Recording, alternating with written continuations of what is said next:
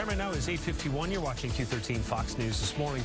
No matter how coordinated or good a driver you think you are, texting at the wheel is an easy distraction that can be deadly. Jason Epstein is the founder of teensagainstdistracteddriving.com. His group is holding a special assembly today here in Seattle, but he's talking with us first. Jason, thanks for being here. Absolutely. Thanks for having me. So, break it down for us. Why did you start Teens Against Distracted Driving, and what exactly do you guys do? Well, a couple of years ago, I read an article about a young child that was killed in a texting while driving accident. It was a texting driver that rear-ended them, killed the 4-year-old in the back.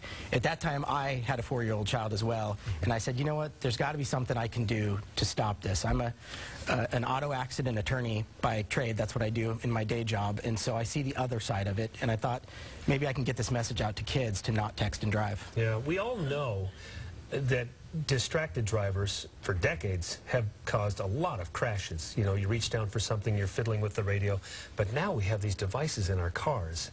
All of us do. Cell phones that are a constant distraction if we let them be. So what do the numbers say about how many kids are texting and driving, and what do we know about the consequences in terms of the numbers? Numbers are huge. The average teenager sends 50 text messages a day, and 15% of teenagers send 200 or more text messages a day. Wow.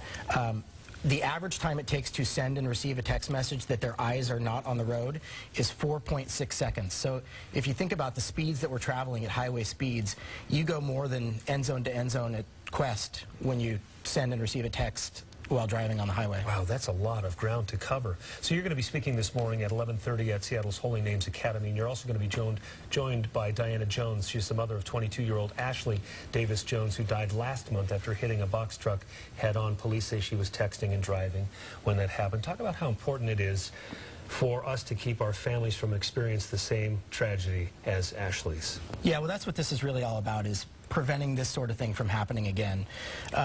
You know, Diana Jones suffered a tragic loss in a texting while driving accident.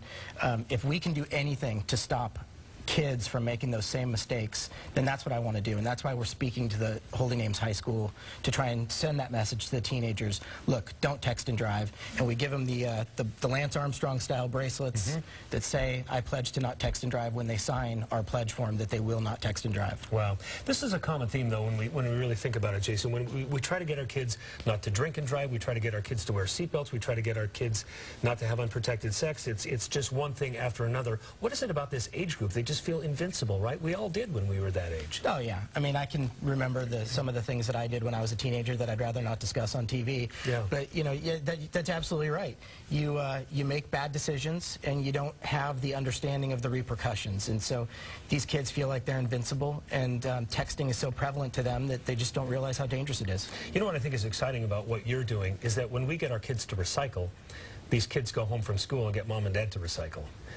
So other issues like that. Do you get a sense that kids are starting to catch on to the dangers in texting and driving, and maybe they'll carry that message home so mom and dad don't text and drive either? The kids are really receptive to the message that we deliver, and part of what we do is we actually give them pledge forms to take home to their parents, to get their parents to pledge to not text and drive, because their parents are actually the second most at-risk group, because in order to communicate with their children, the parents now have to text. Yeah.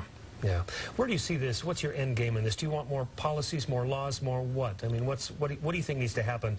Because it's still a big problem right now.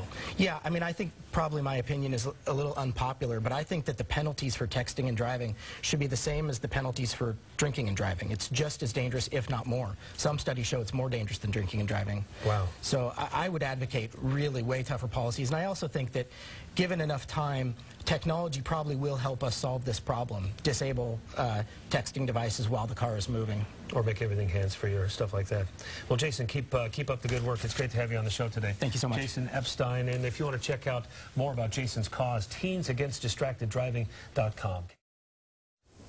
Well, no matter how coordinated or good a driver you think you are, texting at the wheel is an easy distraction with potentially deadly consequences, especially for kids. Students at Holy Names Academy learned that firsthand today. A state trooper spoke about the dangers of texting at the wheel, and a mother whose daughter recently died from doing it had a message that really hit home. So that was very powerful for the kids to have her come up and speak and see that this can affect real people. I'm really not texting and driving anymore. Like, I'm really scared. One of the things the group does is give out pledge bracelets, around 10,000 so far, to teens who promise not to drive distracted. For more information on safer driving, check out teensagainstdistracteddriving.com. Fantastic idea to raise awareness for that.